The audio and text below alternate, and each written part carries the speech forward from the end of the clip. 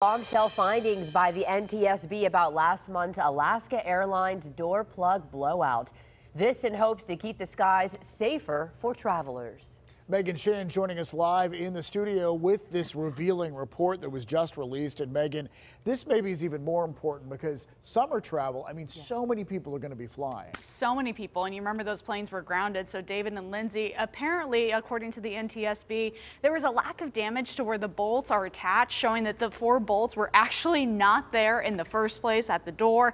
And the report revealed a photo from September of the Boeing 737 MAX 9 jet door during final assembly at the Boeing factory without the bolts in place.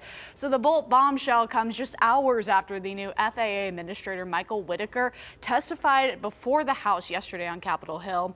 They pressured him to get answers, especially after the Alaska Airlines incident. You'll remember the FAA grounded all U.S.-based Boeing 737 MAX 9 jets after the January 5th incident.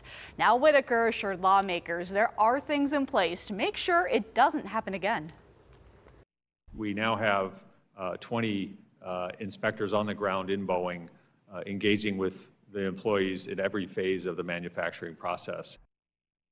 Whitaker also said Boeing employees are encouraged to use their hotline to report any safety concerns. Megan Shin, KDKA-TV News.